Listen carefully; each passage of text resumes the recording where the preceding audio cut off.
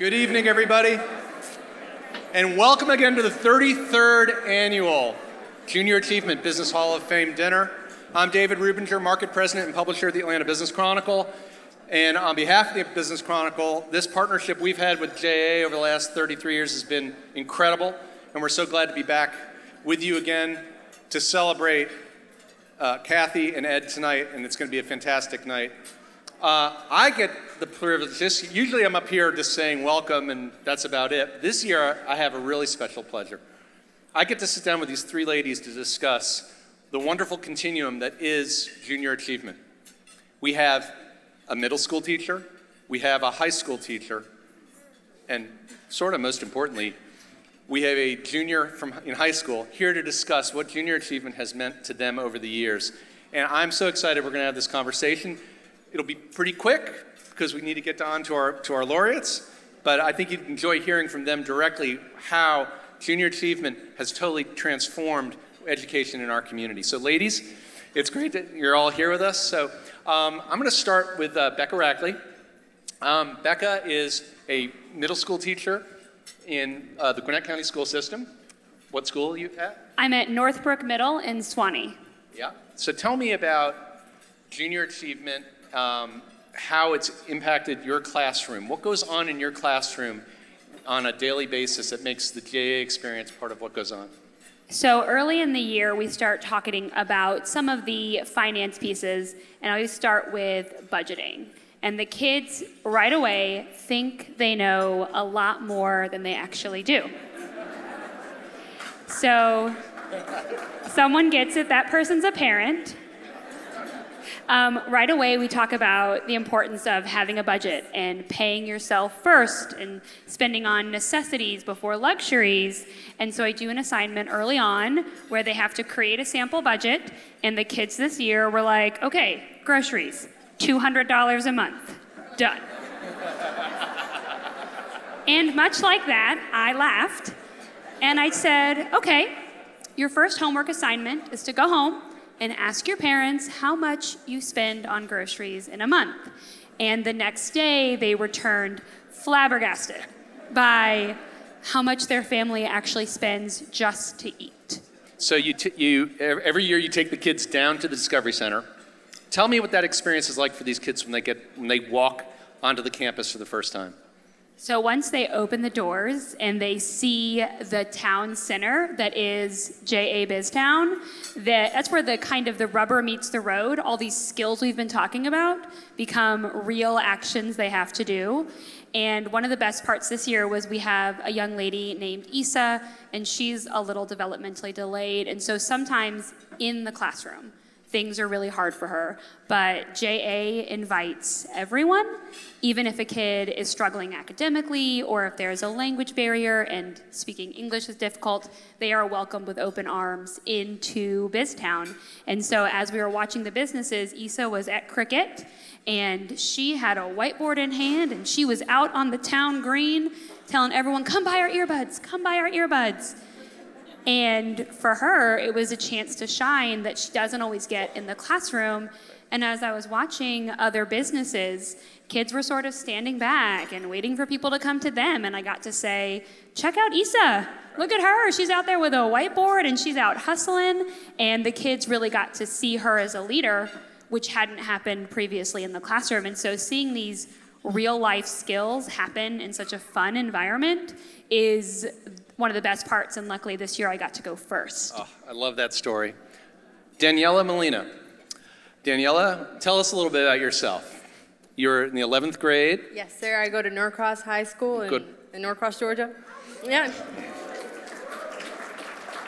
So you're a 3DE student right now. Yes, sir. But you attended the J Discovery Centers in both 6th and 7th grade, so you've been through the entire continuum from start to finish. What did you learn at the Discovery Centers that you still think about today? What are the things that are still part in that memory from the Discovery Center days? Well, I mean, let's go back, right? Let's go back to 6th grade. Right.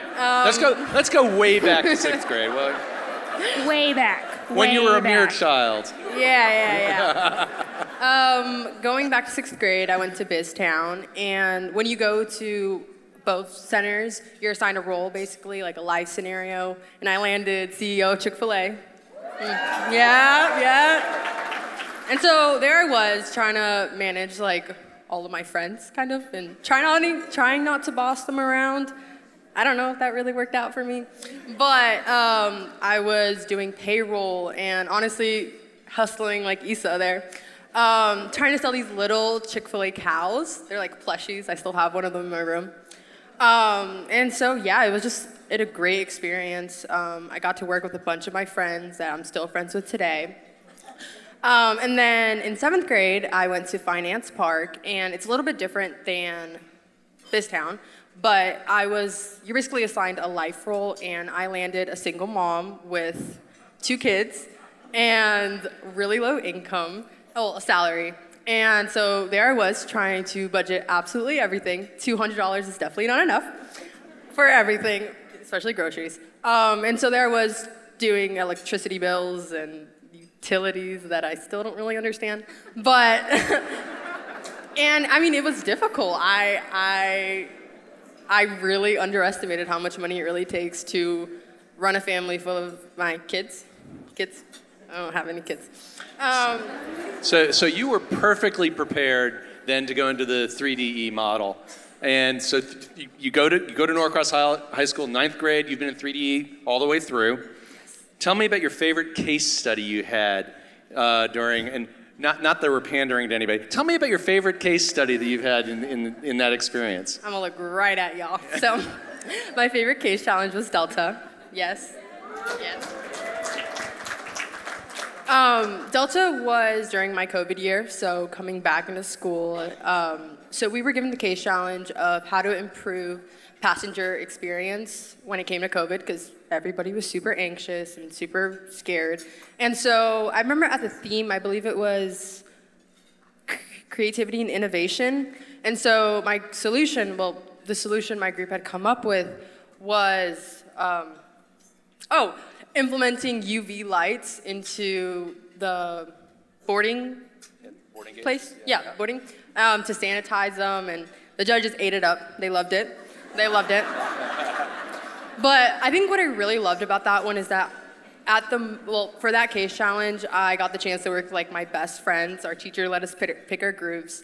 And I just remember us staying up till like 3 a.m. that last week, right before the final presentation, just nitpicking and doing the tiniest little details. And we ended up winning that case challenge. And thank you. And I just remember the moment of like us winning is such a gratifying moment, and like that's definitely something I will never forget. That is awesome. Now, Ms. Wright, everyone call you Ms. Wright? Miss Always Right. Oh, Miss Always Right. My husband's over there, Miss Always Right. That's right. Ladies and gentlemen, this is Shaira Wright. Shaira teaches AP Human Geography and has taught in the 3D model for 4 years now. Mm-hmm. I love it. Miss Always Right. That is awesome. She is the lead teacher at South Gwinnett High School.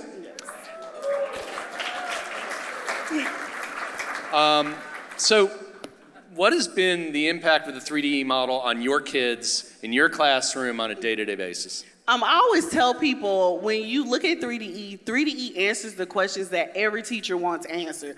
And half of you have said it to your teacher, I am never going to use this information again in my life.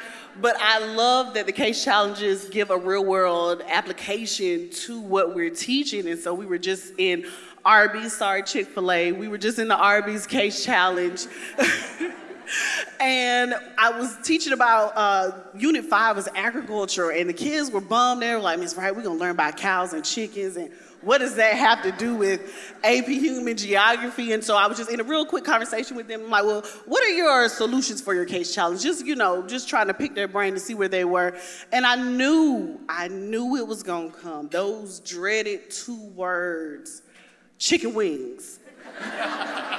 All Arby's has to do is add chicken wings to their menu, and we're gonna come and Sales are gonna fly and everything is gonna be fantastic. So I said, you know what? I'm so tired of hearing about chicken wings. We gotta go deeper. You are advanced placement scholars. And so I went into it and we started learning about, took the information in the unit, we were learning about cattle feedlots and we were learning about chicken houses and governmental policies on big chicken. And I mean, we went a deeper dive, and after that, nobody's solution ended up being chicken wings. Some of my scholars were upset with me. Some of them were happy that they knew. Some of them did not eat lunch that day. But the case challenge really gives a real world application to what we're teaching. It makes it meaningful. I mean, first of all, I want to take a class with her. There's no question. I never had a teacher like Miss Always Right. This is awesome. So the question I have is, yes, you make it fun for them, but they get practical applications out of this. It gets them prepared. Correct? I mean, it gives them where they need to get to? Absolutely. And so even with what the practical applications, we also teach the competencies. I love that we are pushing the competencies. And a lot of your business models and principles and a lot of your businesses are very similar. And so I have a lot of examples. One of my scholars with the competencies, they'll always come to you and that grade is a 79 and they're trying to get the grade to an 80. Engaging communication always comes into play when you're trying to get Miss Always Right to raise your grade when you did not earn it. I had one situation where I had one of my scholars, one of them was last year, he was a quarterback. Wide receiver was across the room. Friday night came, wide receiver did not run his routes. I said, see, that is effective collaboration. You didn't do that well. So I love that we can also bring the competencies into play as well. I love it. Okay, so the question is, how is Jay going to set up your kids for the future? I'm going to start with the kid. Daniela, so how do you think Jay has set you up for the future, and what does the future look like for you? So the plan, guys. The plan we're going for is to try to get into UGA, right? So, yeah, go Dogs. But I feel like ever since freshman year, I've just been trying to build up like my academics, my extracurriculars, and my jobs. And so I think for me, 3DE is just taking into advantage all the little things, along with the big things, but genuinely it's the little things that have mattered so much to me. So with that being said, over the summer, I applied for a job, and I had already had my resume and my cover letter done by like freshman year. And so the job application process was so much easier than if I hadn't. And so today I still have friends coming up to me being like, what is a cover letter? Like, what do I write? And so they come to me and ask for my advice, and that's such a gratifying feeling, like knowing that I can help them when it comes to things like that. But back to the job. When it came to do my interview, I was so confident. Well, not that confident, but I was so much more confident. I think you're plenty confident. Yeah. But I was so much more confident than if I hadn't done 3DE when it came to speaking to an actual adult that was gonna pay me in the future. And I remember walking out of that interview feeling so proud in a sense of like, you wouldn't, like in the moment you didn't think that 3D would help you with everything that you just went through, but when you look back at it, you're like, oh my goodness. Regardless, talking about the little things, at my school we have a DECA chapter, and so I joined, well, me and my sponsor and my advisor restarted the club up 2 years ago, and here I am today, 2 years later, president of the club. And so I think 3DE to me is just, like I said again, just taking into consideration the little things and using it to my advantage. All right, let's hear for Daniela. Now, Becca, I know you're earlier in the process. Your kids aren't looking like, what are they going to do with their lives quite yet in middle school? And we all know how easy it is to teach middle school. It's a piece of cake, right? Totally. Cakewalk every day. So what do you see the J experience meaning to your kids? these life skills that we teach, both the soft skills like working with a team, having a boss, being part of a job, those are skills that everybody needs, and you need them early and you need them often. And so those soft skills are huge, but also some of the more specific junior achievement skills, like knowing the difference between a debit card and a credit card. And when sixth graders learn that now, it prevents that moment when they're 21 and they're spending the wrong way and making a financial mistake that can follow them for a long time. Do you hear the buzz in the audience? It's clear that... This reminds me of that moment. You've probably all said, well, they didn't teach me this in school. We are teaching it in school now. Thanks to junior achievement. Exactly right. And so BizTown especially gives sixth graders a chance to have financial independence for a day without any terrifying consequences, which is exciting, but really prepares our kids when they get older. And kids from ESA to kiddos like Daniela, who have everything going for her, are both gonna need those skills when they get out into the real world. And JA gives kids as early as 11 a chance to start trying those things out. That's perfect. Let's give Becca a round of applause. Okay, Miss Always Right, bring us home. You've got these kids, you're getting them ready for life. This is again, it's fun and games, but you're getting them ready for life. Right. This is awesome. Yes, it is. And so I have to tell you just really quickly about 3 of my football players. I taught at Martin Luther King Junior High School for 2 years with the 3D program, and I went to Gwinnett Wares Greater to South, and I have 3 football players at Martin Luther King Junior High School. The entire time they've been friends since elementary school, and so they had their new lead teacher for 3D call me, hey, Miss Wright, the kids want you to come back. I said, okay, I'm coming back to Market Day. I've been with them since their 9th grade year. So I was like, yeah, let's go, I'm coming. And so I come in and all the kids are greeting me and they're telling me about their new boyfriends and all the cars that their parents bought them and everything that's happening. But I'm seeing that there's a line that's stretched from the back of the gym to the front of the gym. And so I'm like, what business is this? What is happening? And so I kind of look back there and there's my 3 football players. And the thing that I tried to instill with them that unfortunately was instilled with them inside of them was that football was the way out. That was it. It was football or nothing. And so I went to talk to them after their Shark Tank, and they're in the back and they have a table with a slushie machine, 2 coolers of ice, syrup, Nerds, Skittles, but they are making money. They are making bank.